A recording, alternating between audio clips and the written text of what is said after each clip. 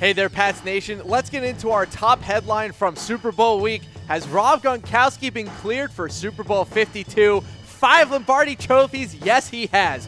Rob Gronkowski is officially through the concussion protocol. He participated in Media Day yesterday, as you can see from our picture, looking quite happy to be back up there on the stand. So he will play in the Super Bowl. Huge for the Patriots. I think we can all agree that without him, he probably wouldn't be able to win the Super Bowl. So huge for the Patriots. He has gone through the entire concussion protocol. Like we told you when he first got announced with the concussion, it would take him about a week and a half to get through it. Fits right into our schedule, so he will play on Sunday. Hey there, Pats Nation. Welcome into Patriots Report, presented by Chat Sports. I'm your host, Harris Rubenstein. We have had a wild Super Bowl week full of news and rumors, so I'm going to take you through all the top headlines from the week, as well as giving you the keys to the game for the Patriots to win on Sunday. Then I'll give you my prediction, but we want to hear yours as well. Make sure to give us your predictions in the comments section.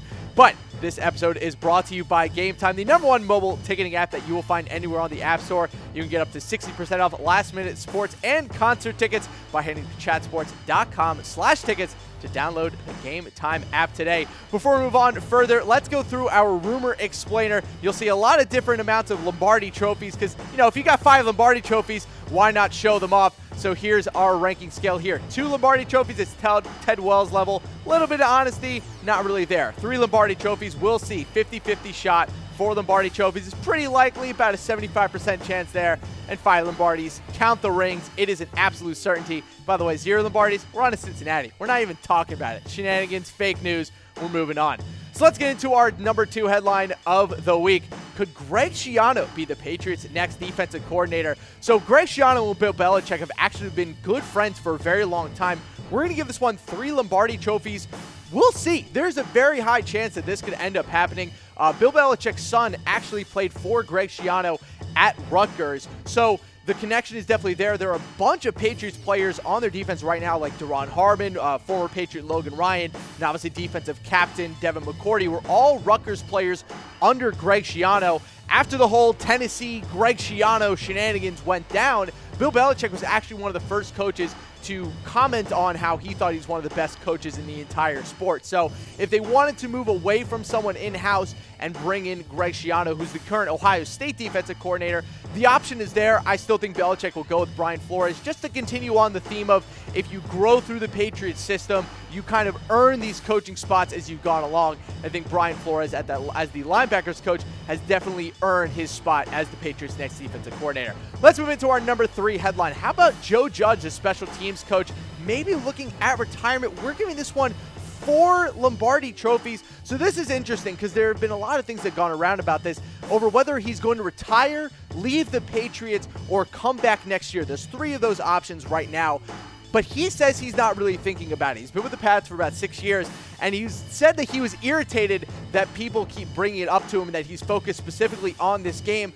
But when there's smoke, there's fire, people. This story has actually been accumulating since about week 15, week 16, that he was going to leave or just straight up retire. So we're going to give this one 4 Lombardi trophies. I think it's more likely that he's going to leave and find another job than straight up retire. But there have been some rumors that he might just be done with football in general. So 4 Lombardi trophies there. Let's get into our #4 headline of the week. Is the NFL changing security for this year's Super Bowl? We're giving this one 5 Lombardi trophies, because guess what? When Tom Brady's jersey gets stolen from his locker at the end of a Super Bowl, you damn well better change the security. So after this whole craziness that where his jersey got stolen and then Von Miller's cleats got stolen the year before, the NFL has finally changed their security for the locker rooms after games. So media will now have their credentials scanned before they go into locker rooms, and they must tap in and tap out of the locker room so they know who is in the locker room at all times.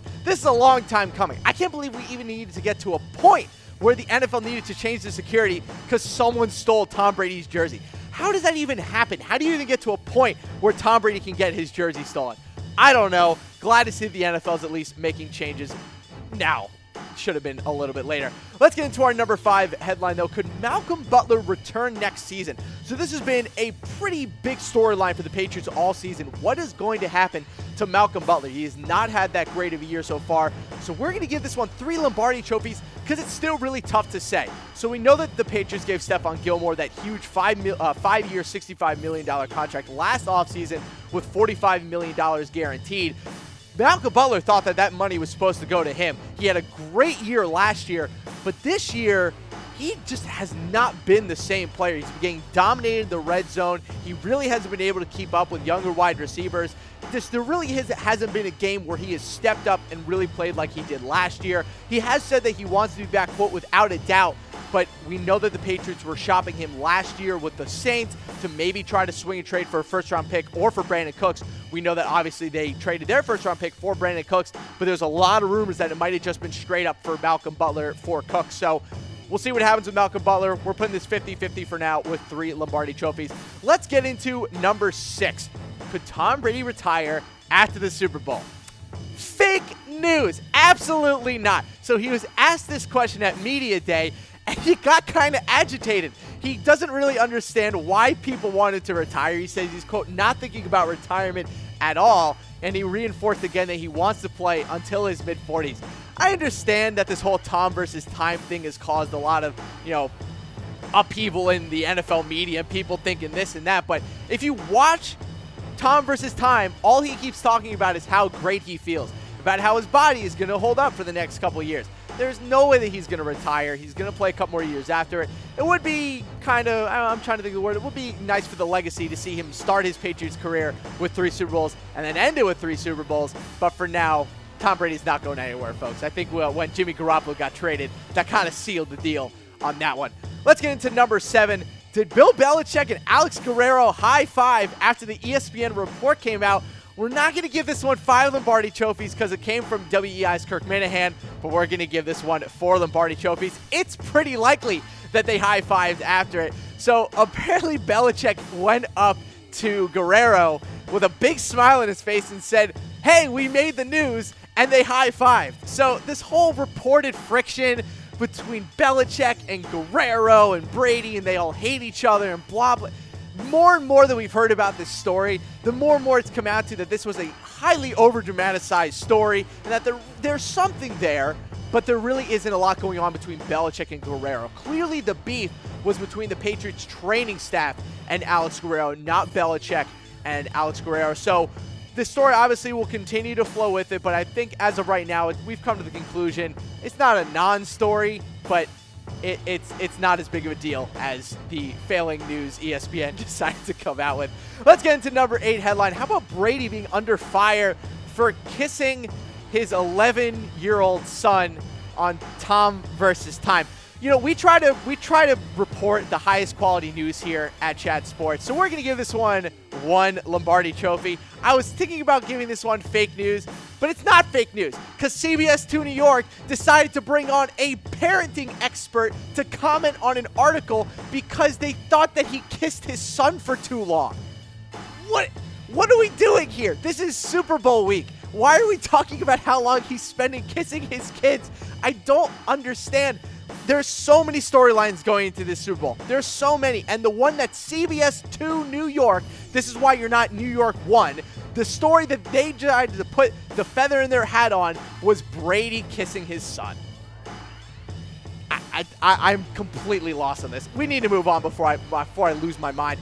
How about number 9, Tom Brady to win the MVP? This might have been one of my favorite storylines of the week. Give this one 4 Lombardi trophies. So I need everyone to squint. Squint here for a second. It says Brady acceptance speech, and then 2 lines down, Associated Press MVP award. So this someone apparently during the Media Day event was just walking around with Brady's acceptance speech for the MVP.